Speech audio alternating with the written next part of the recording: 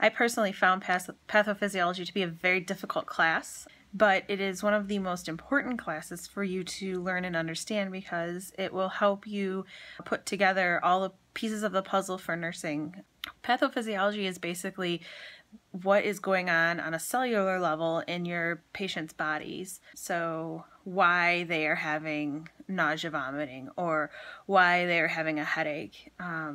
So the symptom that they're having or signs and symptoms they're having, would be headache. We would try and figure out what cellular process, what is causing that? Are they having, a pinched nerve? Are they dehydrated? Or what is the patho behind it? What is the reason that it's happening?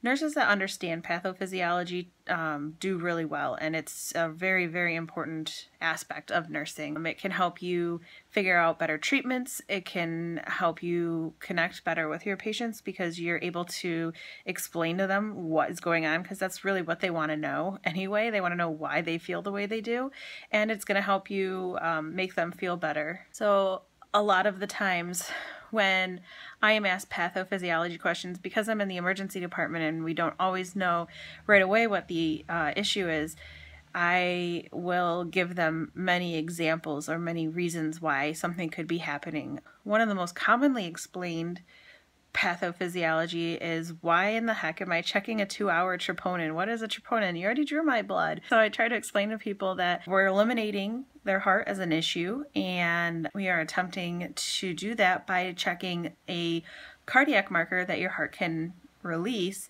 when it's under stress. There are lots of reasons why your heart might be under stress. So if your patient came in with the chief complaint of chest pain, we want to make sure that they're not having a heart attack, or they're not having another type of heart issue. And if it is, having an issue, it would release that cardiac marker. And so patients are like, oh, well, why would you check it twice? And then I'll explain to them, because sometimes your heart is delayed when it releases it. And knowing that pathophysiology behind it really helps patients calm down and helps them to feel better about what it is that's going on. If you are able to say, I can't 100% say that it's not your heart right now, but your EKG looked good and your first hour or your 0-hour troponin was negative, you're able to explain to them the process and what you're doing, the reasons why you're doing it, and explaining to them, that you're eliminating certain things in their body as not the issue.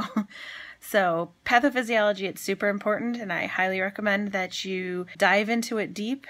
It is a very tough topic, but it's going to help you out in the long run.